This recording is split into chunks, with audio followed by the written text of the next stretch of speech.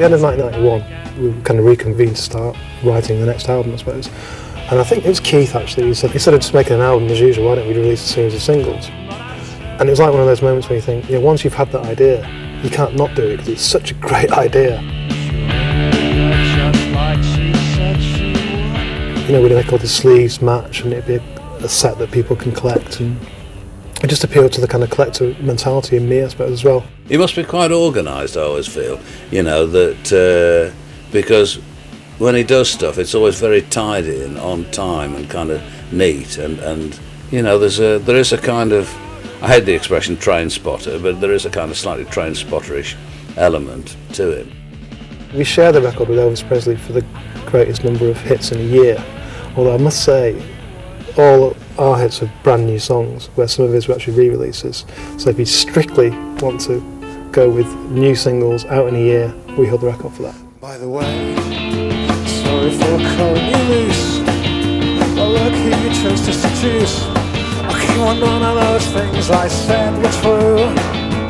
I can't always understand the words anyway, so I don't always know what they're about. But they do always seem to be about relationships. I'm just fascinated with the way people talk to each other, what they say, how they say it, why they say it. They're not all autobiographical. There'll be a little bit of David in every song. You know, there's not many that are about us. I just lost a lover, I don't want to lose a friend that would be careless. How does any songwriter get its words, you know? I think a lot of it's in the mind, isn't it?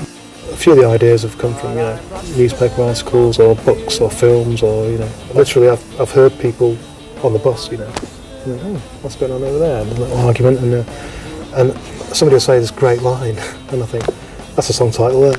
He never fails to find a new angle on a relationship, and that's what his songs are about. But I'm not still in love with you. No, I'm not still in love with you.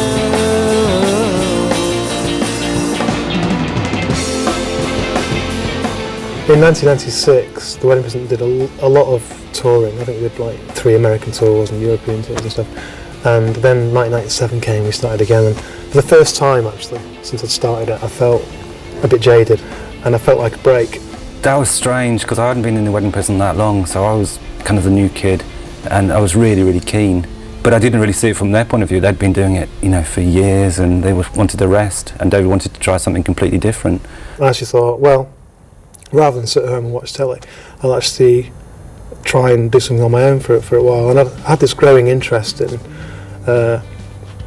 soundtracky type music, like John Barry and Ennio Morricone and stuff. So I basically decided to put The Wedding Present on hold and create Cinerama, which was initially a vehicle for me and Sally, really, my girlfriend at the time. And after just him thinking about it, well, both of us thinking about it for a long time, we decided to have a change and involve me in it. And we kind of brought people in to play, you know, the various other parts. So it's like a duo.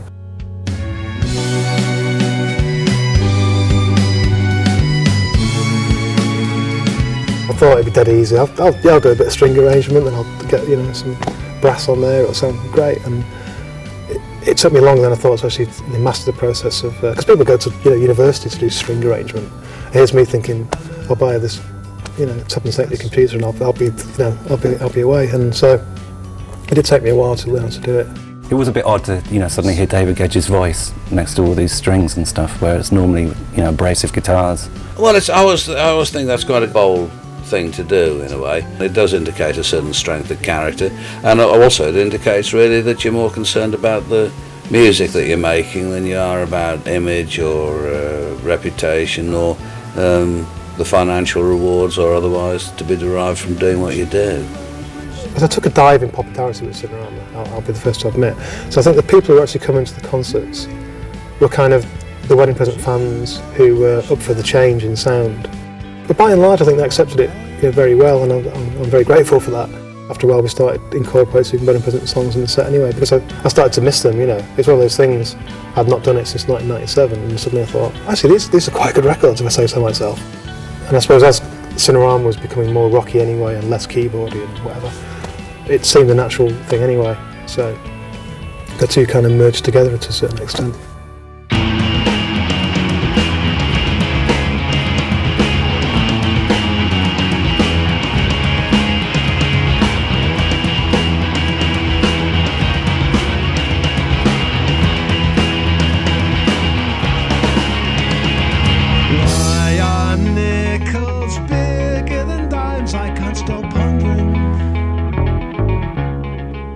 I had the opportunity to go and live in Seattle for a year and a half.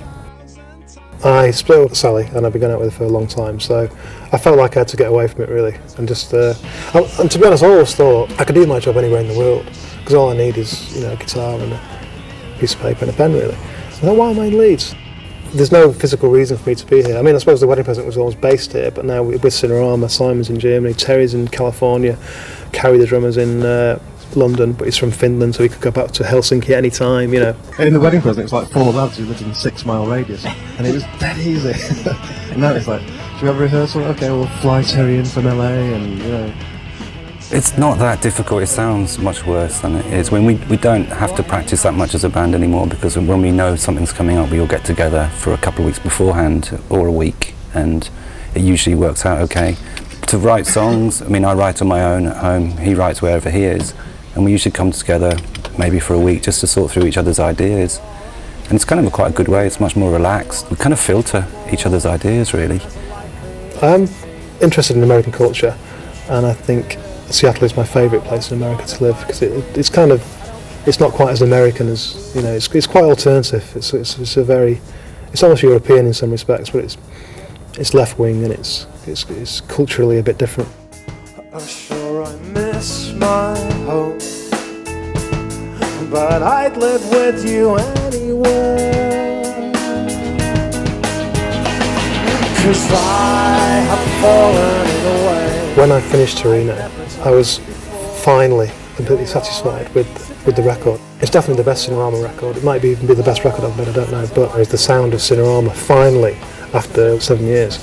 And the writing perceptibly changed from that point on. And I think the seed was planted there.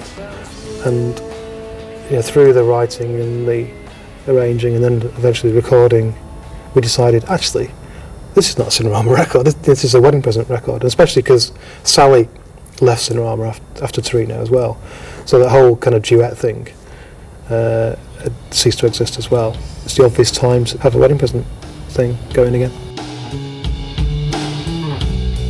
It's kind of what I'm into as well. I mean, I like David's diversions into the world of strings and pop, but it's not my speciality, if you know what I mean. So it felt a lot better to do this record this way, a lot more guitars.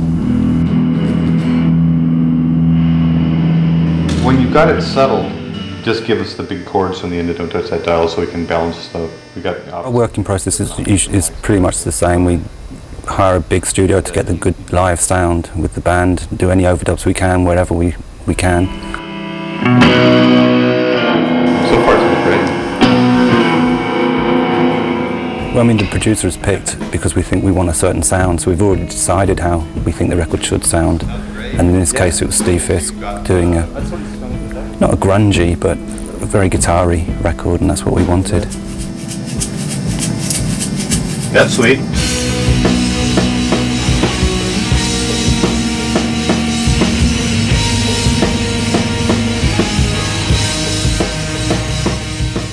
I think the sound of this record is very interesting. It's very dark, and it's quite weird in places.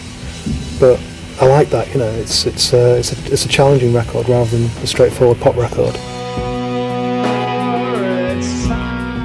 I'd be very interested to find out how the public reacts. I don't know. Clearly there'll be those people who remember the Wedding Present who will think, wow, a new Wedding Present album, whereas people who got into Cinerama think, what the hell is the Wedding Present?